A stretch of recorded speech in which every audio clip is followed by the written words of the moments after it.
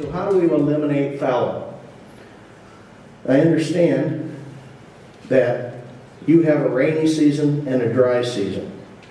And it's hard to get cover crops established after harvest of maize.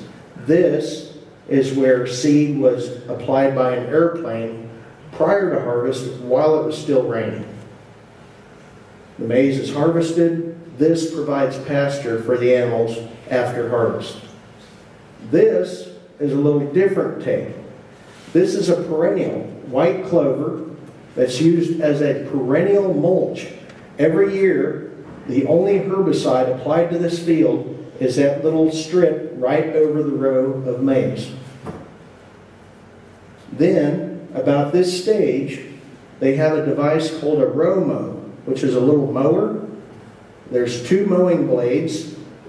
Instead of cultivating between the rows, they use this row mow, and there's a blade that spins this way and a blade that spins this way.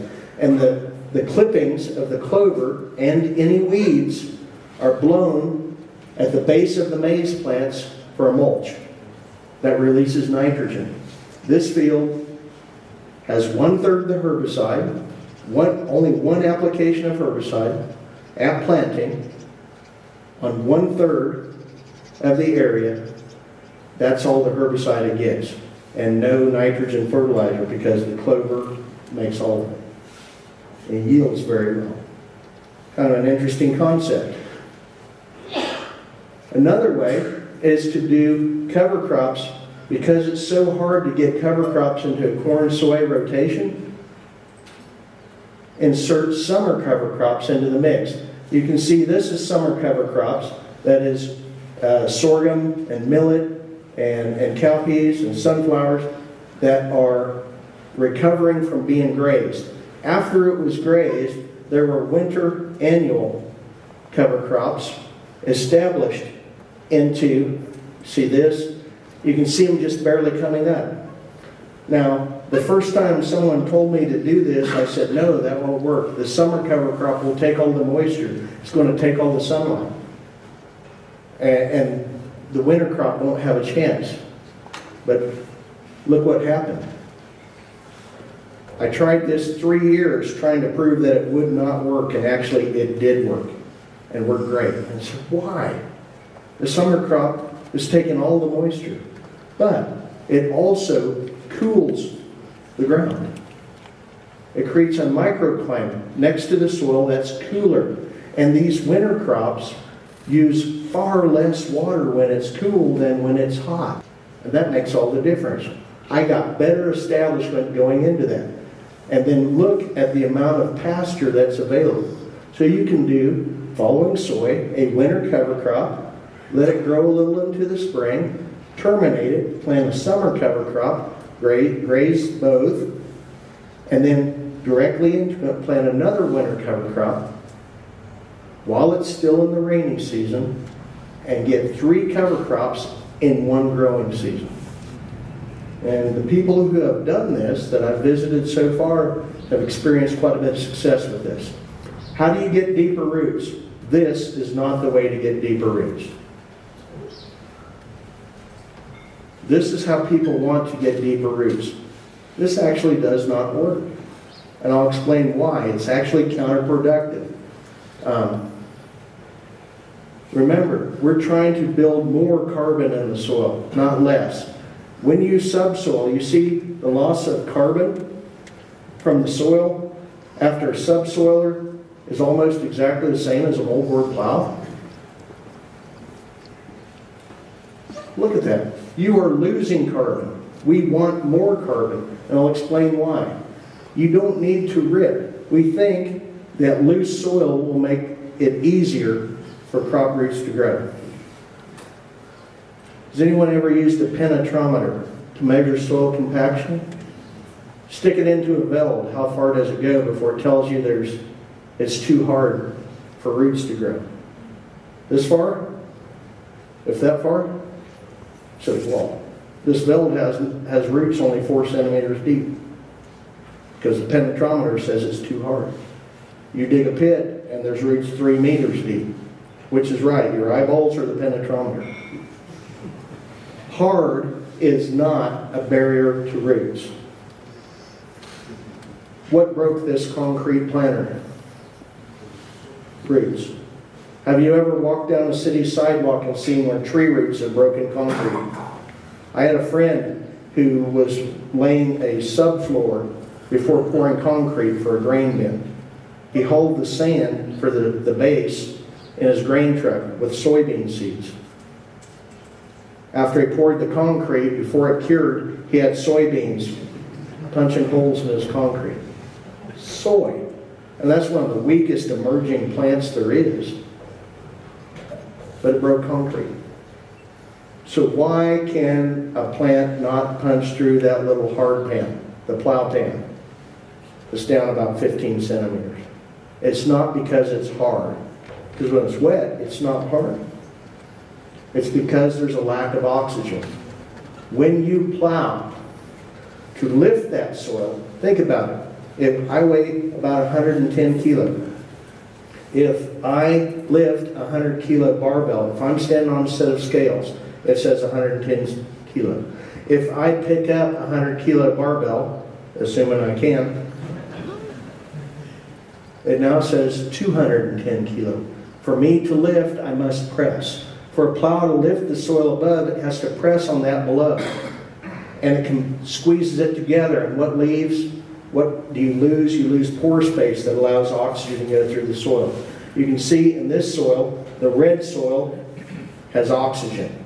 So it oxidizes the iron compounds. The gray soil is reduced. You lose oxygen. And roots need to have at least 10% oxygen in order to function.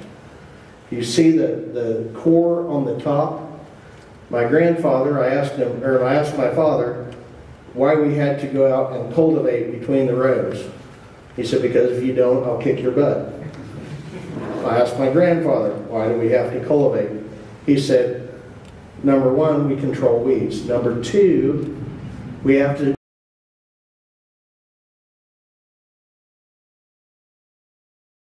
How does that work? The top core was taken from a field that has never ever been tilled.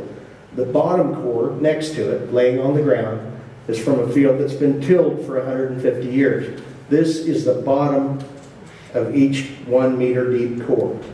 See the one that's never been tilled, that's still in the wooden frame? You see that it's red, which means it has oxygen. You also see root fragments. The one that's been tilled for 150 years is gray and no root fragments. The roots stopped at 1/4 meter. The other one has roots 1 meter or more. So, how do you get more roots deeper into the soil? Most of the oxygen that's used in the soil is not used by roots, it's used by microbes, because microbes occupy all the soil. Roots only about 2%. So, during the summer, when it's warm, microbes are going crazy, using all the oxygen. But when the temperature drops below about 10 C, the microbes stop. It's too cool for them. During the winter, there's a lot more oxygen in the soil.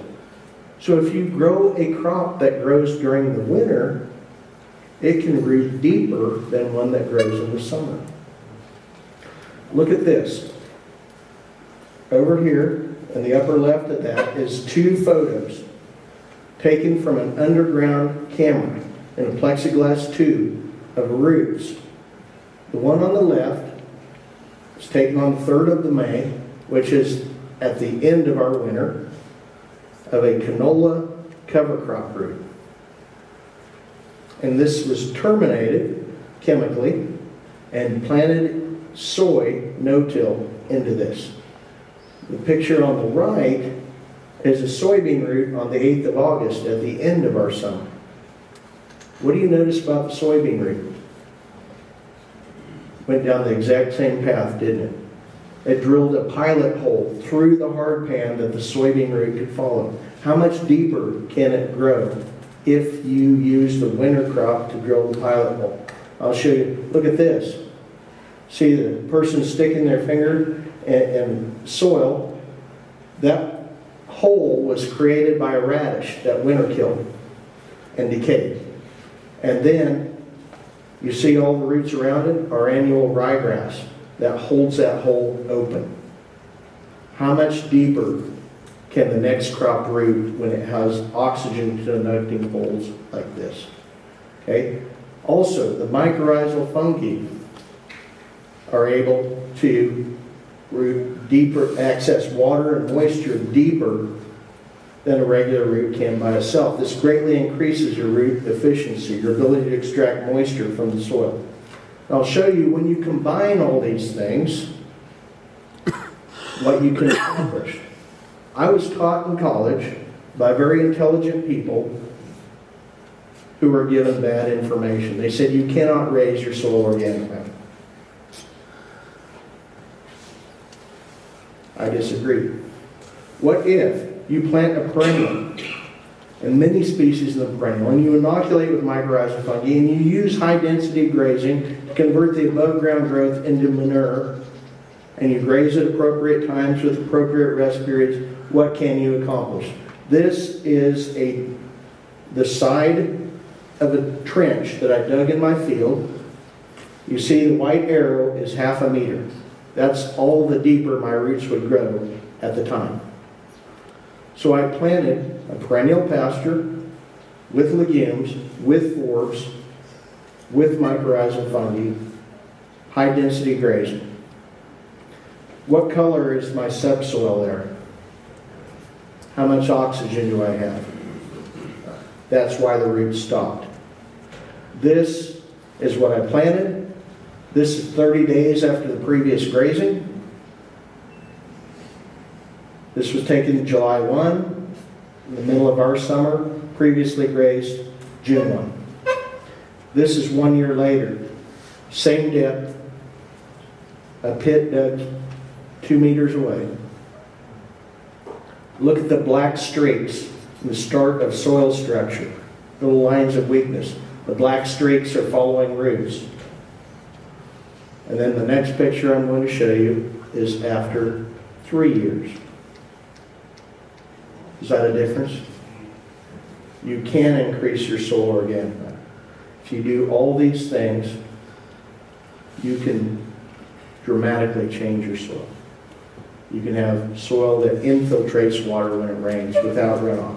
You can have one that holds on to it. You can have one that does not evaporate moisture, does not lose moisture out the bottom, and grows crops cheaper with higher yields than what you have now. So that is my presentation.